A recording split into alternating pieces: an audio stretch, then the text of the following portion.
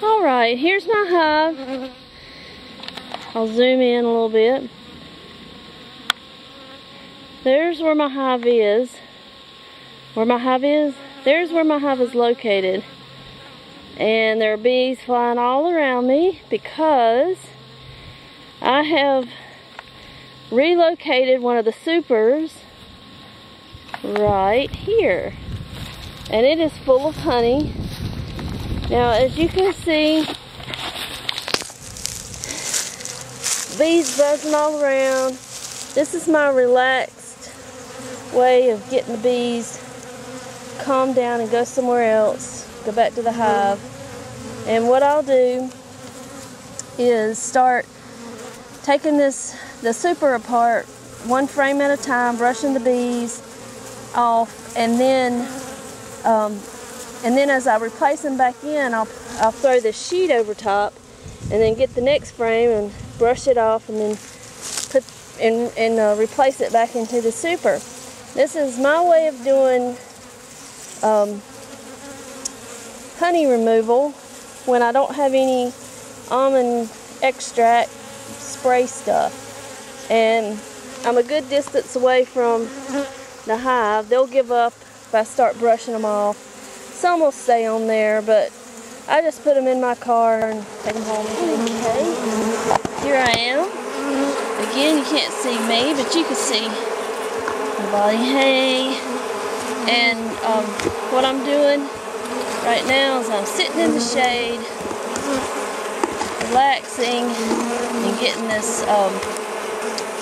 these frames out. And I am brushing the bees off of each frame one by one.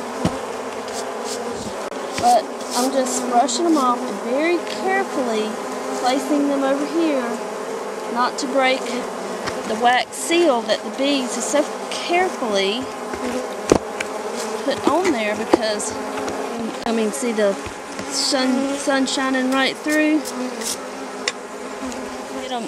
Get the frames, brush them off again, because it does require another brushing. They will give up, and they'll go back to their hive, because when they get brushed, that's not one of their favorite things to have happen to them. So they leave. They get tired, just as when you're extracting bees from a house. You know, let you do whatever you got to do to the wall or wherever you're extracting them from. In this case, I'm extracting them from their super, their home. That, my friend, is probably close to 10 pounds. That's a lot. That's what you want to see. Alright, let me check in later.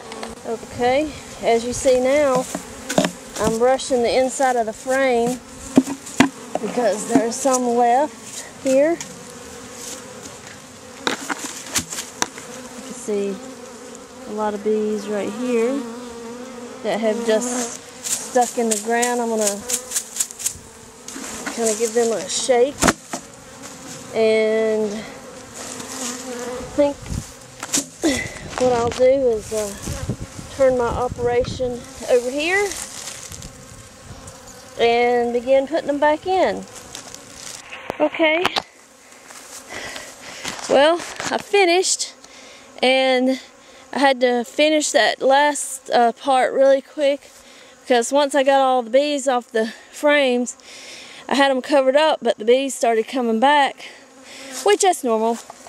But I don't know if you could see, there probably 100 bees or so flying around. It might be hard to see, but anyway, I got it in. Had to quickly make room, but there it is, the frame. And now you can see that there's hardly any bees flying around. I should be safe to at least take my hood down. There's a bee flying around in there.